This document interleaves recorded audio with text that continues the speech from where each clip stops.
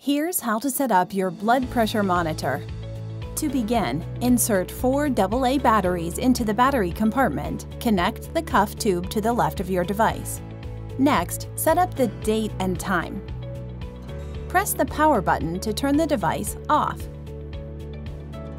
Now, press and hold the timer/user button on the left. You will now see the date flashing on the top right. Press the memory M button to set the year. Once done, press the timer/user button again to confirm. Repeat the same process to set the month, day, and time on your device. Next, setting up your alarm. You may set 2 alarms on your blood pressure monitor. Press the power button to turn the device off. Next, press and hold the timer/user button together with the M button. Wait to see the alarm icon on the left of your screen. The number 1 on the bottom right represents your first alarm. Press the timer/user button again. The hour will begin to flash. Now press the M button to set the hour.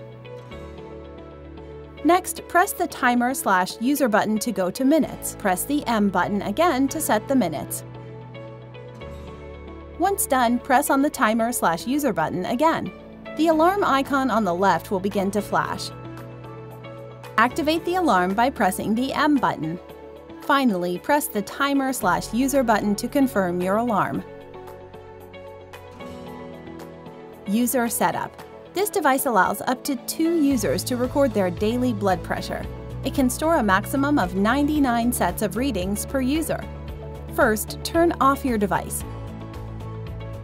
Next, press the timer/user button on the left to enter the user mode. Select user 1, 2, or simply turn off the user mode to use it as a guest.